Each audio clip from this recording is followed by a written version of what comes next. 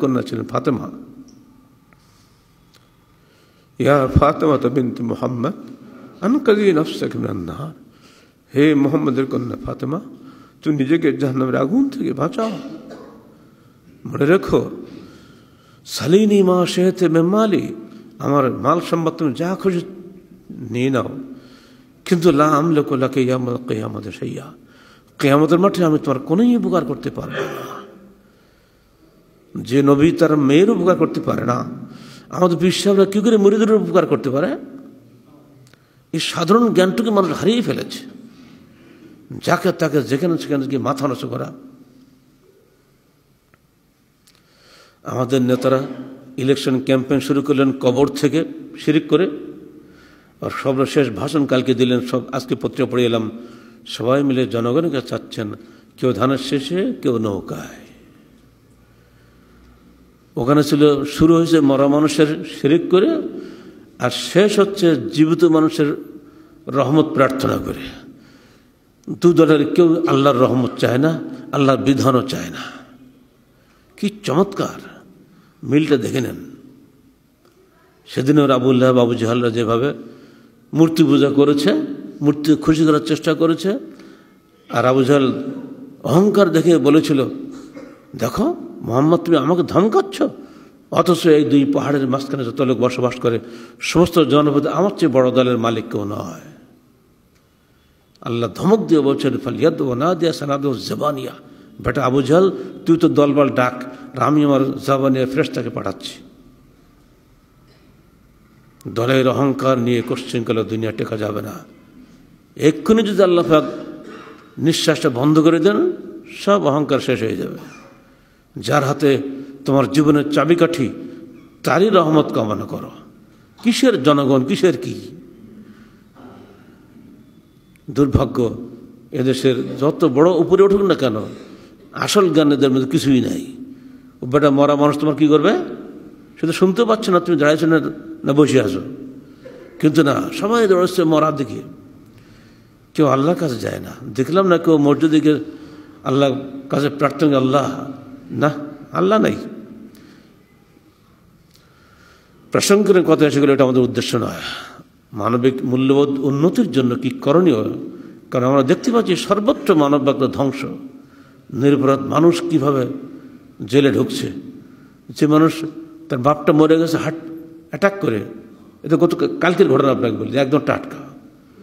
বাপ মরতেছে, ছেলে বেরিয়েছে ওষুধ আনতে, বাজারে গিয়েছে, ধরে নিয়েছে, তাকে থানায় ঢুকিয়ে দিয়েছে। পাড়ার লোকরা গিয়েছে, কী বাবা এই ছেলেটা আসছে, তার বাপ মরতেছে, কাঁদতেছে, ছেলেটা আপনার ধরে নিলেন?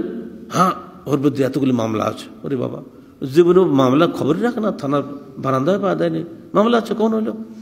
কোনো কথা শোনা হবে না। এটা কি? এটা কি মূল্যবোধ? এটা কি মানবতা? এই জন্য কি রাষ্ট্র? এই জন্য কি দেশ? এই জন্য কি ইলেকশন? এই জন্য কি নেতা নেত্রী? হচ্ছেটা কি?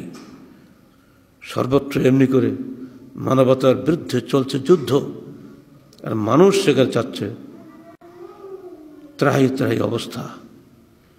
এজন্য আজকে আমাদের প্রার্থনা থাকবে আল্লাহর কাছে, ওয়াজআলনা মিন লাদুনকা ওয়ালিয়্যা ওয়াজআলনা মিন লাদুনকা নাসীরা।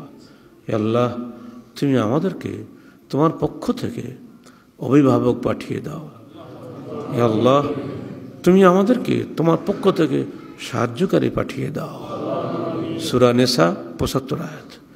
আমাদেরকে দায়ী করবেন না। আল্লাহ পাক নিজেই আমাদেরকে এই দোয়া করার জন্য বলেছেন বলেই বললাম, বাঁচাও তুমি আমাদেরকে। যত অস্ত্রের প্রতিযোগিতা হচ্ছে, একটা কামানের গোলার দাম $40 লক্ষ, অত হাজার হাজার কামানের গোলা মারা হচ্ছে। কাকে মারবার জন্য? মানুষ মরছে।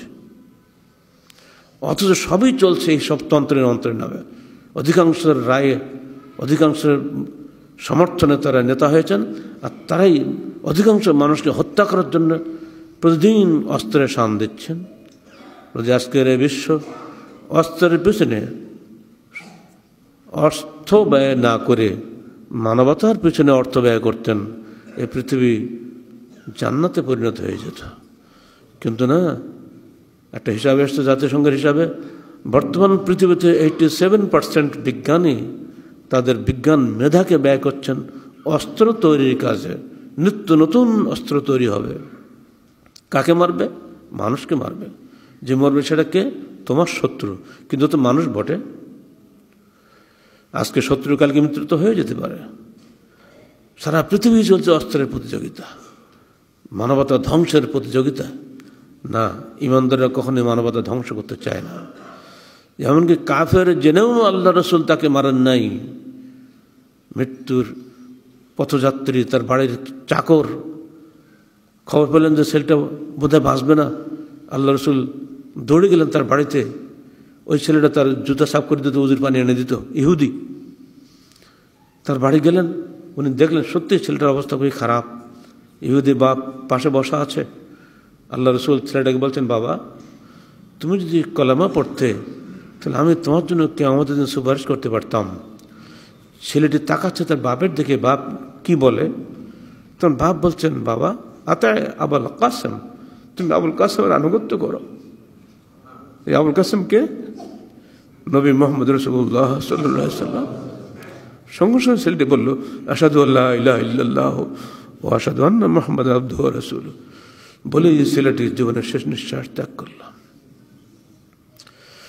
আল্লাহ রসুল উঠে আসার সময় বলছেন, আলহামদুলিল্লাহিল্লাযী আনকাযাহু রাব্বি।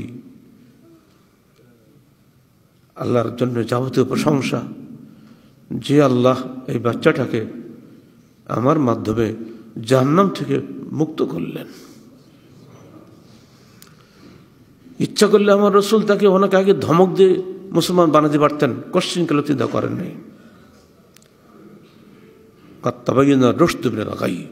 হেদায়েত এবং ভ্রষ্টতা স্পষ্ট হয়ে গেছে।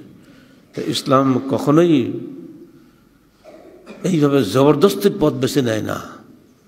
মানুষের প্রত্যেকে মানুষকে আল্লাহ জ্ঞান দিয়েছেন, জ্ঞানীদের সামনে জ্ঞানের কথা মূল্যবান। জ্ঞানীদের সামনে আল্লাহর বিধান তুলে ধরেই আমাদের দায়িত্ব। আল্লাহ পাক যাকে কবুল করবেন সে গ্রহণ করবে, যাকে কবুল করবেন না সে অগ্রাহ্য করে চলে যাবে। কিন্তু তার বিরুদ্ধে কোনো রকম জবরদস্তি চলবে না। আমি আপনাকে সমর্থন করছি কি করছি না ঠিক নাই, আগেই ধরে চালান দিলেন, আমাকে শেষ করে দিলেন। এটা কি? মায়ের পিটানো, লাঠানো, মিথ্যা মামলায় ফাঁসানো, এগুলি কি কোনো মানবতা হলো? আল্লাহ পাক আমাদেরকে হেফাজত করুন।